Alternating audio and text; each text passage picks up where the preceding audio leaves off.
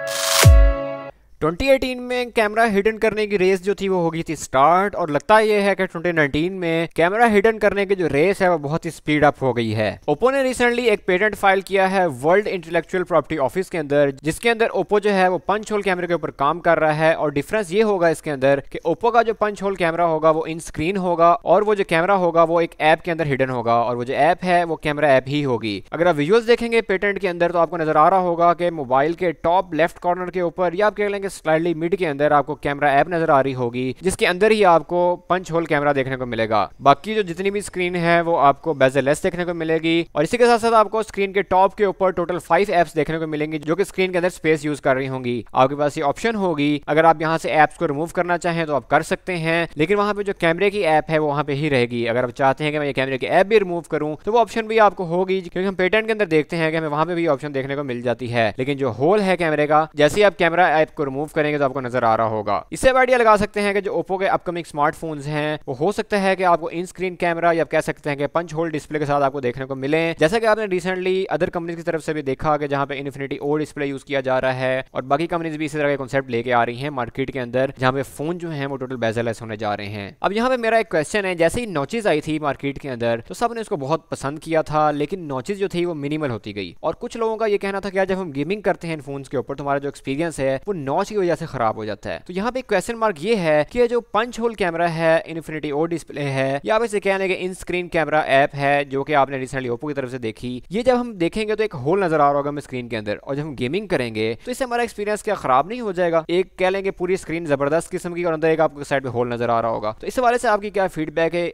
आपके ख्याल से एक्सपीरियंस अच्छा करेगा या नहीं अच्छा करेगा? मेरे ख्याल से तो यार जो होल है ना ये बिला फजूल का है। जहां पे इतनी इनोवेशन हो गई है, ये होल की जगह नहीं बनती थी। इसके लिए स्क्रीन से अलग हट के कोई ना कोई टेक्नोलॉजी आनी चाहिए थी, ताकि जो मल्टीमीडिया यूजर का एक्सपीरियंस है, जो गेमिंग का एक्सपीरियंस है वो फुल हो जाए, एक कहीं पे स्पॉट ना रह जाए किसी कॉर्नर पे, एक सेंटर पे, या कहीं पे भी। अगर आप इससे एग्री करते हैं तो भी आगे जरूर बताएं, अगर डिसएग्री करते हैं तो भी आगे जरूर बताएं कि क्यों आप डिसएग्री करते हैं। अगर आपको वीडियो अच्छी लगी हो तो hit the like button, share with your friends as well. मिलते हैं फिर आपसे नेक्स्ट वीडियो में। अस्सलाम।